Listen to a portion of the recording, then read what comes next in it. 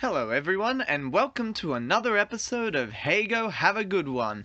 My name is Samuel, and just before doing this recording, I got an ad for a High School Musical, the series on Disney+. What? Why? Surprisingly enough, I was planning on starting off this episode a little bit differently, but then that thing came up, and I was like, what on earth is this? High School Musical, the series. Oh my gosh. And this isn't even related to what we're actually doing today, but like, far out, what the heck is up with that? Like, I mean, that ought to be interesting to find out about. Somehow I feel as though a lot of YouTube critics are going to have a lot of stuff to say about this show. Or maybe they won't. Who's to say? But anyway, here I am supposed to be looking at Panic at the Disco's 5th album, Death of a Bachelor. Now, I think, actually, from memory, this is actually the very first Panic album that shares its name directly with one of the songs in the album. What is it? Too Weird to Live, Too Rare to Die kind of shares its name with, what is it? Far Too Young to Die? But, like, you know, it's not exactly the same thing. Vices and Virtues and A Fever You Can't Sweat Out they aren't even name dropped at all. And Pretty Odd is at least name dropped at some point in it. But anyway, after the last album, Too Weird to Live, Too Rare to Die, the drummer of the band, Spencer Smith, left. Well, actually, he left the band. He let the band go because he loved it. With Spencer gone, Brendan became the only original band member left, and Death of a Bachelor marked the first album by Panic as a solo project by Brendan rather than an actual band. That's why now, if you were to Google Panic at the Disco up on Google, because where else would you Google something, you will end up finding that they describe Panic at the Disco as I think it's like a pop rock solo project by Brendan Urie. Used to be a band, not anymore. This is why. They'd been dropping like flies. Anyway, how did it go? At the box office? It's not a movie, but how'd it go at the box office? Well, Death of a Bachelor debuted at #1 on the US Billboard 200 with 190,000 album units, earning the band its best sales week and first #1 album. So this was the first album they did that actually reached #1? Dang, alright. The album has been certified double platinum by the Recording Industry Association of America, or the RIA, for sales of at least 2 million copies. It was nominated for a Grammy Award for Best Rock Album at the 59th Annual Grammy Awards. Oh dang. Did it win? Well, I guess it didn't, but let me see. Let's see. Best Rock Album. Here we go. Yeah, okay, so it was apparently nominated, but it was beaten by the album Tell Me I'm Pretty by a band called Cage the Elephant. I've never actually heard of that. But Weezer and Blink-182 were also nominated. Oh, that's pretty cool. Anyway, so this is also the first album in a while with no bonus songs. We haven't had one of those since Pretty Odd. I guess Brendan moved past that phase now, so it should be a simpler situation here. I don't really have to worry about, like, you know, what's the last song meant to be and all of that kind of stuff. At least I don't have to worry about that here. This album is apparently about Brendan. It's apparently Brendan getting back to his roots. Imagine hearing an artist say that, but being able to move forward in a new light, in a brand new era, as a brand new person. Apparently, there's lots of inspiration for this album from like Frank Sinatra, Queen, and Bruce Springsteen. This album seems to follow a party, going from the highest of heights to then mellowing out as the party reaches its end. That's what I gathered listening to it anyway. There's also a lot of song names that you probably will have recognized because there's actually quite a few, like a lot of their most popular songs are actually from this album. Anyway, so let's start off with the opening song to the album, Victorious. So we get some chanting with a clap beat, making for a nice start, you know, nice like bringing. And then we get an explosive opening. Also, that note at the end of the intro that Brendan hits, it is held for so long. I don't know exactly how long it's actually held for, but it is very impressive how long he actually holds that note for. Very impressive, Brendan. It seems like this song has lyrics similar to some of their older songs, as in there doesn't seem to be much relation to the words that are actually being used. Let me get up an example actually. Let me get the lyrics up. So, far out, get out of the way. Double bubble disco queen headed to the guillotine. Skin as cool as Steve McQueen. Let me be your killer king. It hurts until it stops. We will love until it's not. I'm a killing spree in white. Eyes like broken Christmas lights. What on earth is the correlation here? Definitely seems very similar. Like, however, alright, I will say that despite how wordy the verses can get in this song, I would never say that it's too much. Like Fever You Can't Sweat Out was like those, a lot of the songs in that was like, it seemed as though he was trying to rush to stay on beat. Here, it still sounds perfectly filled. We get a nice choir. Yes, that is actually what I meant to write. We get a nice choir hitting some high notes after the bit that's like wide until it stops, and then we get like not like that. It sounds better in the actual song. You should listen to it and get a bit of an idea there. The chorus almost sounds less manic than the verses. Brendan kind of like slows down his singing, and it's like a lot of the instrumental kind of like pulls back. And can I just say, this song is very loud. I might have been playing it very loud, but it is very loud. The verses then seem to kind of dial back from the explosiveness. What the heck? Okay.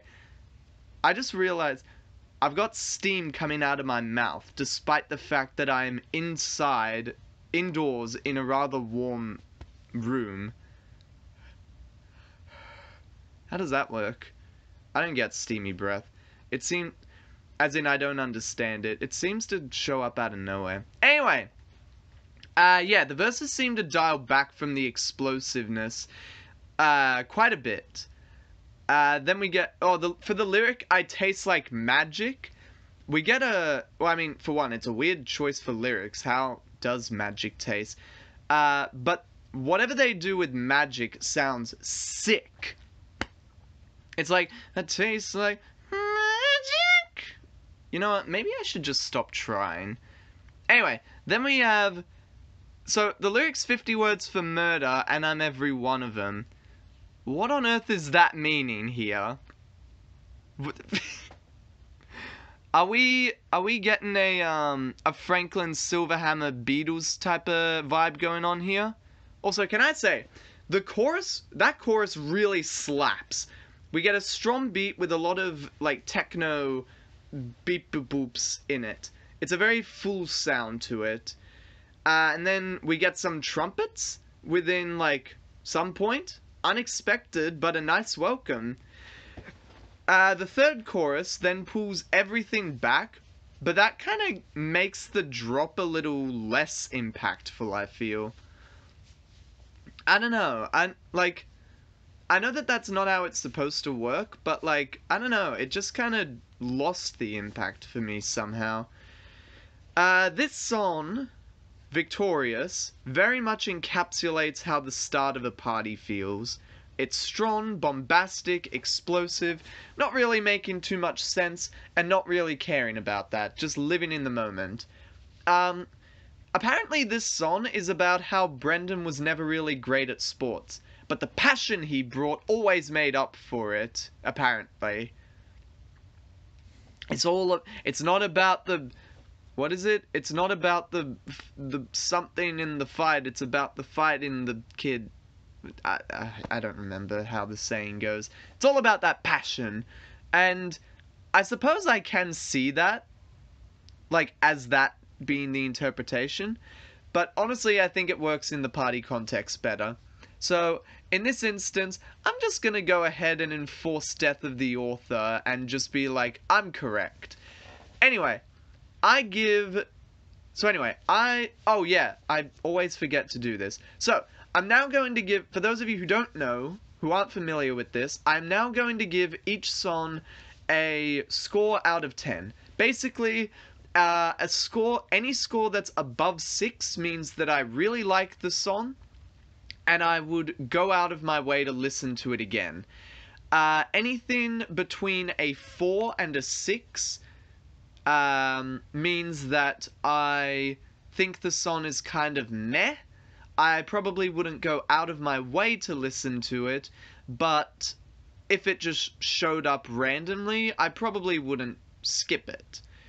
And then any song that is below a 4 means that I really don't like the song, and I wouldn't go out of my way to listen to it ever.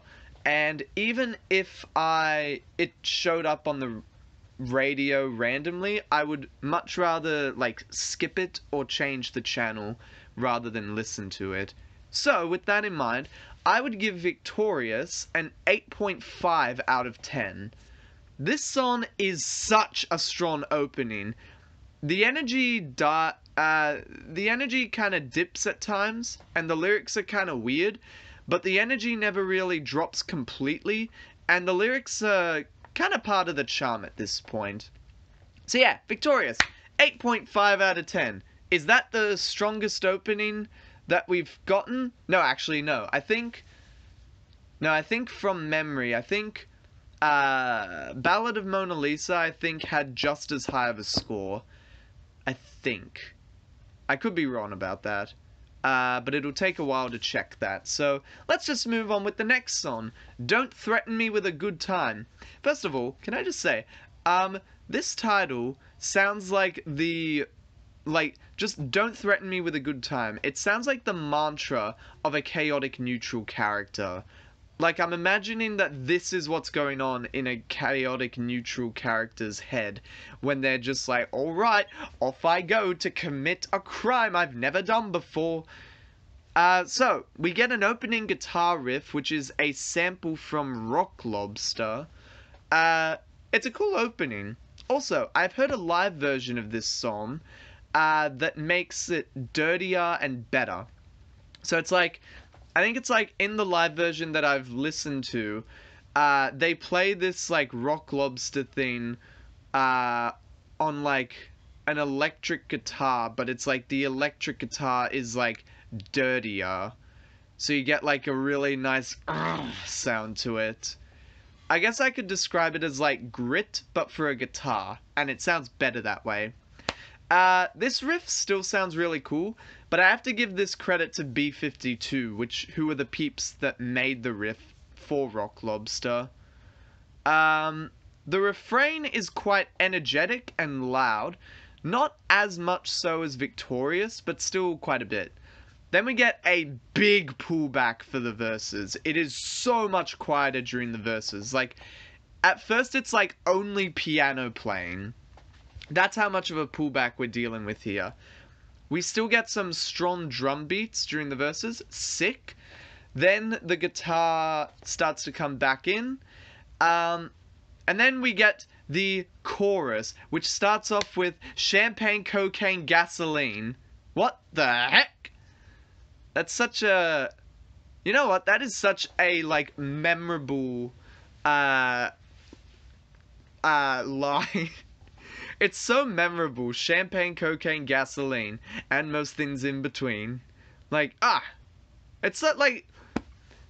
It's so memorable. Like, it's very hard to forget that. Also, I had a thought that, going from, like, really loud chorus to, like, really quiet verses almost sounds like, it's almost like the main person, or, like, the protagonist of this song is, like, snapping out of a high during the verses. It pulls back so quickly, and he's just like, who are these people? What are these footprints? They don't look very human-like. And then quickly builds back up to another high during the chorus, where he's like, champagne, cocaine, gasoline. But, like, you know, belting it. The guitar still sounds really cool. Also, I gotta commend it. The lyrics in this song are really catchy and clever. Particularly, I told you time and time again, I'm not as think as you drunk I am. First time I heard that, I was like, oh, that's clever. I prefer the lyrics in this song to Victorious. I don't know, it's just very clever. Also, there's like a whistle sound that comes in the final verse, I think. In general, the final verse adds a couple more layers to the sound, which obviously we all like our layers. I found out that this song was actually released on 2015 New Year's Eve as an instant download for those who had already pre-ordered the album from digital music retailers. So there's that. I suppose in a way this song kind of is like a bonus song almost, except it is in the original song. It's like you got it immediately if you pre-ordered the album, apparently.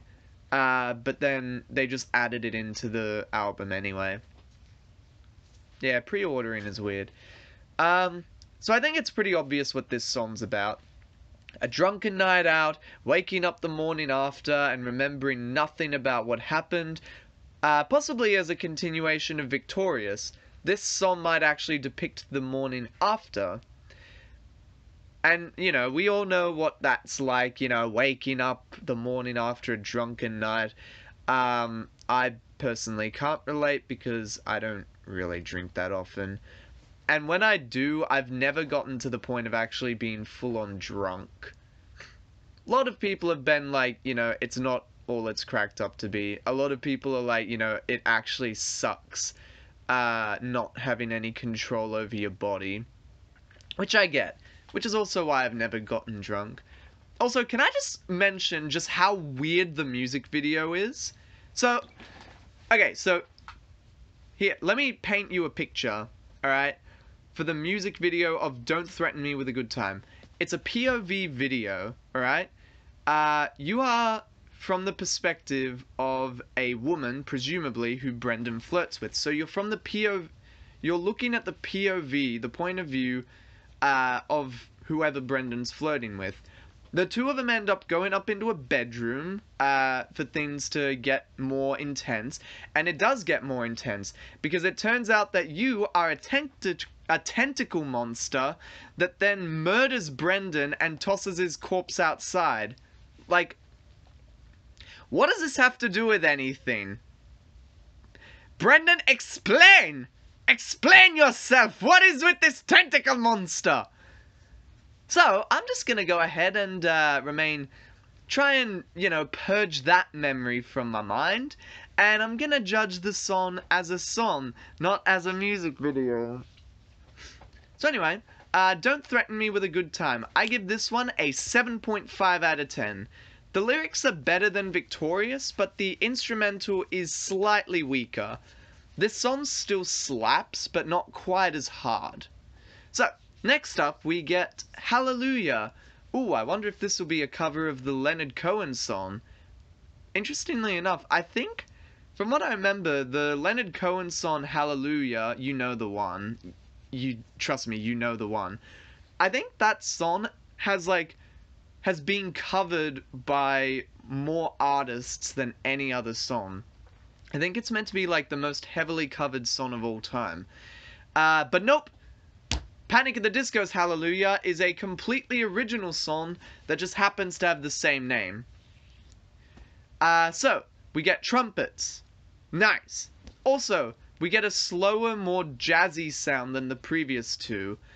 The chorus sounds pretty cool. It's just as loud, but slower than the previous two songs.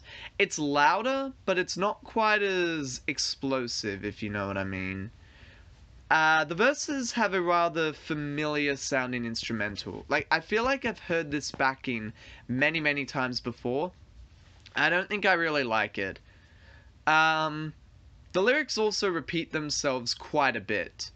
Actually, not even. Like, the chorus is the same each time. And I mean, like, even one chorus repeats itself repeatedly.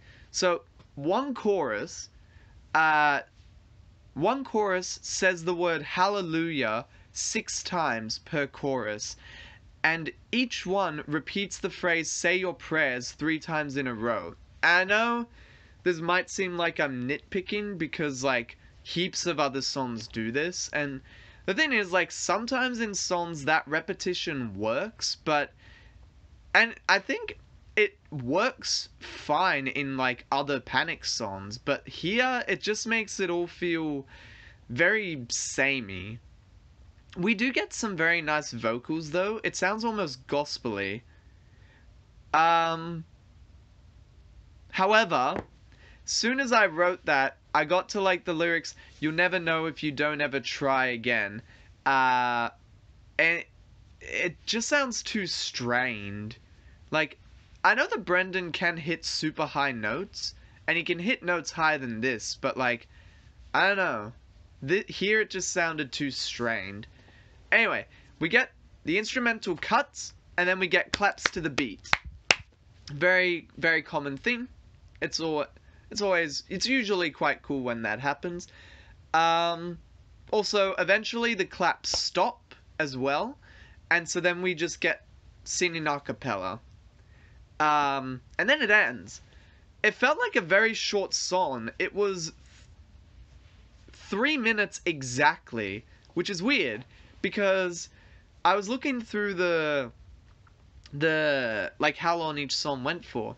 Victorious is actually a shorter song, but it still felt longer. Weird. I don't know, maybe it's the fact that the beat is slower in Hallelujah. Also, this was the very first song that Panic had released without Spencer Smith. This is actually quite the landmark song. And it's, as far as what it means, Hallelujah is basically a thank you song, worshipping the fans who made Brendan's dream possible, which is actually a really cool way of thanking your fans. That's a real Chad move right there. So I give Hallelujah a 6 out of 10. It's really cool that this was for the fans, and honestly, I don't hate this song at all. Like, I don't think I'd even say that I dislike it, but it just sounds a bit too generic to me. Maybe also it feels a bit disjointed with the song being too slow-paced for the amount of energy the vocals are. I don't know, it just feels kind of meh. But only kind of, which is why I didn't give it a 5. Anyway, so next up, we have The Emperor's New Clothes. Now, fun fact, this was actually the first Panic song that I listened to knowing that it was a Panic song. Like, I had heard, I think, 9 in the Afternoon and This Is Gospel beforehand, but I didn't actually know that they were Panic songs until after I'd listened to it. Emperor's New Clothes is the first one that I went into being like, okay, so this is a Panic at the Disco song. Let's see what it's about. Also, this song's music video is actually a sequel to This Is Gospel. When we last met our hero Brendan Urie, his soul had just run away from him and was running into the light. Now we see that he has gone up into heaven. Psych, bitch, he's actually falling into hell and turning into a demon. that sounds like fun. So we get a very interesting start here. We get some interesting vocal effects. We get a strong drum beat that combines with some bass. And I don't know, the lyrics are really good at like setting this sinister vibe to it. And then we get to the chorus, explosive vocals. The instrumental, a lot less explosive. It's kind of weak actually, not much different to the verses. Like I said before, the lyrics are quite nice. They sound quite sinister, and they conjure interesting images. There's a little delay before going into the second chorus, which sounds really cool. Little split second of anticipation. I would say the bridge sounds sick. It sounds like a dark circus or an evil circus. It sounds awesome. I love it. And we get a really awesome high note. Again, the vocals really make this song. I can't stress enough that the vocals really make this song. The instrumental sounds interesting, but it really doesn't change things up. And I just always think back to this this YouTube video that I saw. The video has since been taken down, and the only version that's still on YouTube is like a nightcore version of the song, which, you know, isn't the same thing, obviously, because if you don't know, nightcore is basically just when you take a song, you speed it up and heighten the pitch, and then that's it. Oh, and then you also have, like, the video be like an anime character of some kind. But I ended up... Yeah, so I saw a video that was like a mashup between this song, Emperor's New Clothes, and Fall Out Boy's Centuries. And it was, as far as I'm concerned, it improved both songs. Because it was like, it combined like the really sick instrumentals in Centuries with the explosive vocals in Emperor's New Clothes. It sounded awesome, and I think it like actually fixed the two weaknesses that the songs have. They complemented each other really nicely. I would recommend it if it was still on YouTube, but it is what it is. So this song is apparently about somebody indulging in evil and a desire for power. The title also references the Hans Christian Andersen story of the same name. Obviously, it's all about that emperor that gets like these tailors who trick him by like being like, oh, we've got these like special clothes that like if you like only intelligent people can see them, and he didn't want to admit that he can't see the clothes. Or he didn't want to admit that he wasn't intelligent, so he just pretended that he could see the clothes. And then walked out, into public naked. And then it was like a little child called him out on it, because obviously the kid's not gonna be, you know, concerned about that.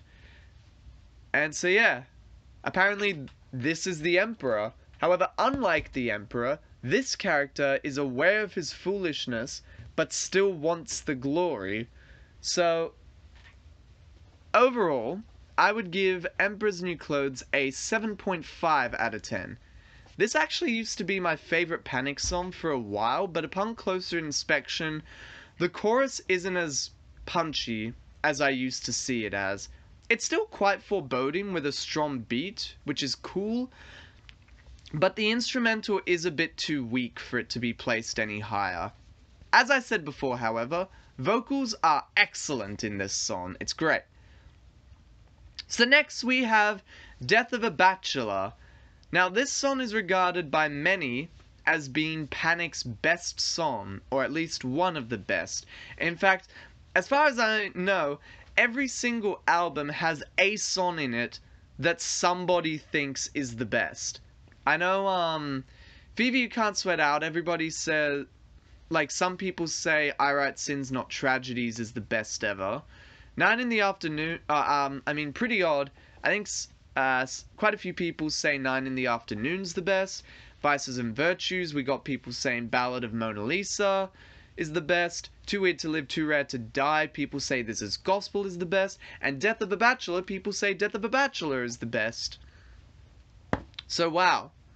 Anyway, this song, yeah. It's also been said by many to be the most difficult Panic at the Disco song to sing, because you need the biggest range in order to sing it. There are some songs which is like, you know, like there are some songs that are like, you're gonna have more difficulty singing them if you're a bass, and then others you're gonna have more difficulty singing if you're a soprano. Apparently this one is like the most difficult overall, because you gotta go high and low in it. So anyway, we get a rather disjointed intro. It kind of sounds like a broken record, or like a carnival that like has a broken, faulty player or something like that. We get a very jazzy Frank Sinatra style song. This is like heavily Frank Sinatra inspired. The singing definitely feels very different to the others. It's very like, I don't know, it's a lot smoother than a lot of the other songs. We also get some very nice sax, and let me tell you, sax is great. I reckon more songs need to have saxophones in them, because saxes are great. The vocals are very good, especially the chorus. Brendan really gets to show his singing chops in this song. Sometimes it sounds like he is straining to hit some of the higher notes though, but vocals are still very good. The instrumental is pretty fine. It's not super explosive, but is enough so. Not to mention that this song obviously isn't meant to be the same type of vibe as some of the earlier songs. The bridge sounds like a carnival track that's broken and chopping around, kind of like the intro actually. The song sounds really good, but it doesn't change around at all. The first and third chorus and the first and second verses sound exactly the same as each other. Yeah. There is like a slight difference in the choruses, first and third time, but like, you know, tiny difference. So this song is about where Brendan feels as a person right now. Mostly why he had named the album after this song, actually. I'll actually get up the direct quote for this song by Brendan himself. Because, I mean, he would likely explain it better. So, he says, I would say the title track, Death of a Bachelor, is pretty much why I called the album that. Just really meant a lot to me. I mean, that kind of summed up how I feel now. I feel I'm a new person, and I'm able to talk about the past because I'm not that person anymore. It's nice to be able to set aside the past and look at it objectively, instead of being stuck in that world. So that was really an eye-opening experience to me.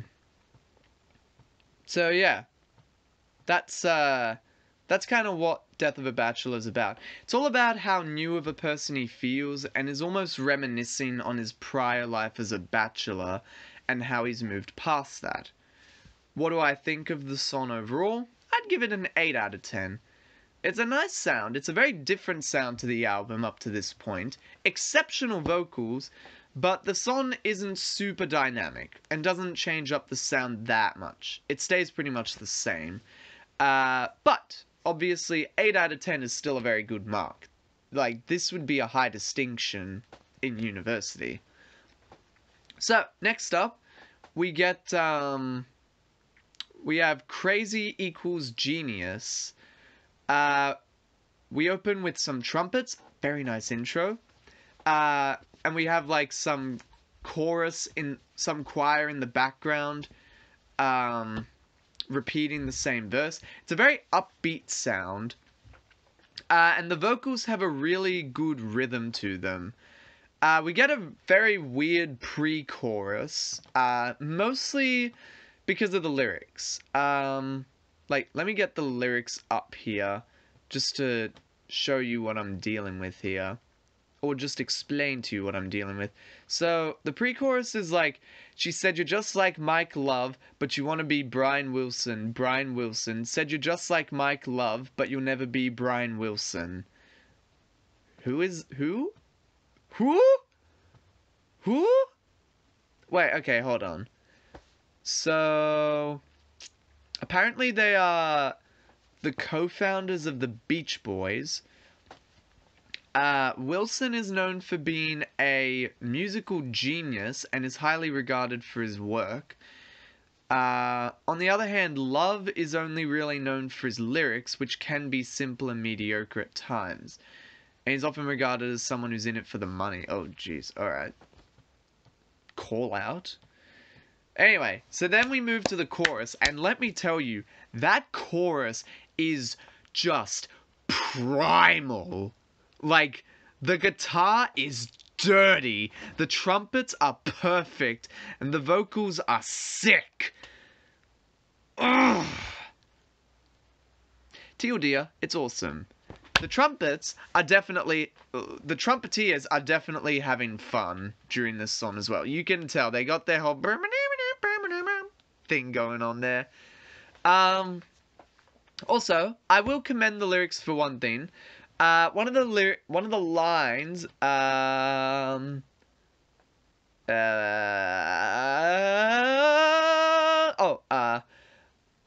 other boys you may have dated serrated your heart with a slice, but the cut of your love never hurts, baby. It's a sweet butter knife. That's a nice image. Like, serrated your heart with a slice, like with a with a slice. That's a really nice image. And then we get back to that chorus. Just, oh, I love it. Oh, but actually, before that, the pre-chorus, we get Dennis Wilson, who's apparently another co-founder of the Beach Boys, who's apparently the stage drummer for the band. Brian and Dennis were very different boys in their character. Dennis was friends with Charles Manson for a while. Oh, shit. Dennis was the middle brother, with Brian being the oldest. Dennis was the only true surfer of the group.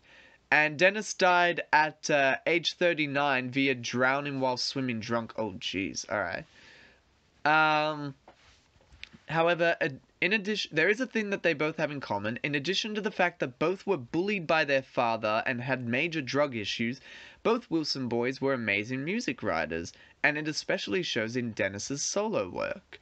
Dennis's musicianship was yet again far beyond that of Mike Love, and as a result, the narrator wishes to be like him too. Jeez, like, poor Mike Love, like, it's getting called out here. But yeah, that chorus is just, oh, I love it. Like, this song in general almost sounds like a Disney villain song.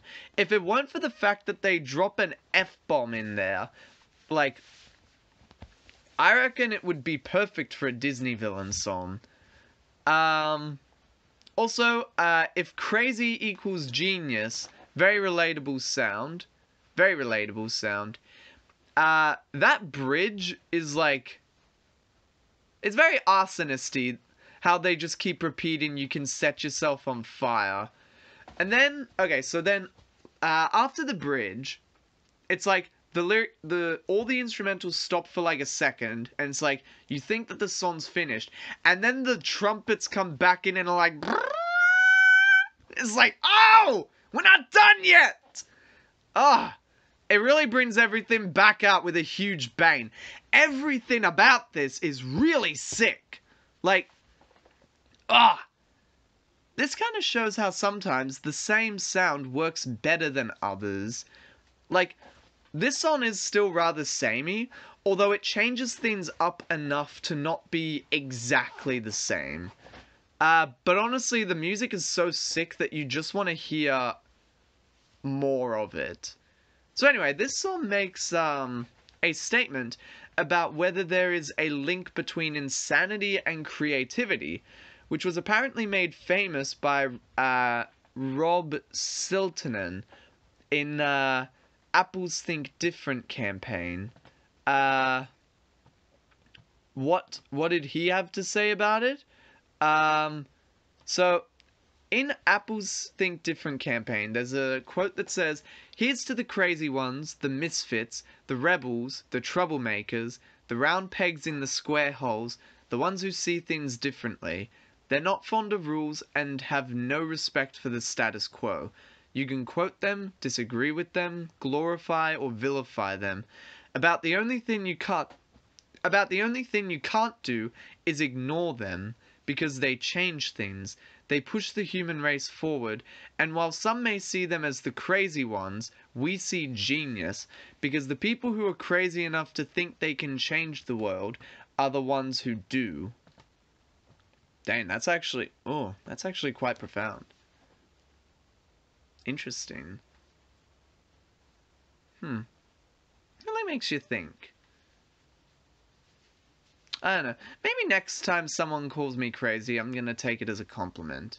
Anyway, I give this song a 9.5 out of 10. This song is primal. It has such a sick sound, and the lyrics complement it supremely. I love the craziness so much. I just realized that I seem to have a thing for the more sinister sounds, because I know I had said that, Casual Affair was my favorite in the last album. So, interesting. Well, this concludes the first part of Death of a Bachelor. Please join in next time, where I'll cover the second half of it. That ought to be fun, shouldn't it? But until then, I'll see you guys. Take it easy. Have a good one.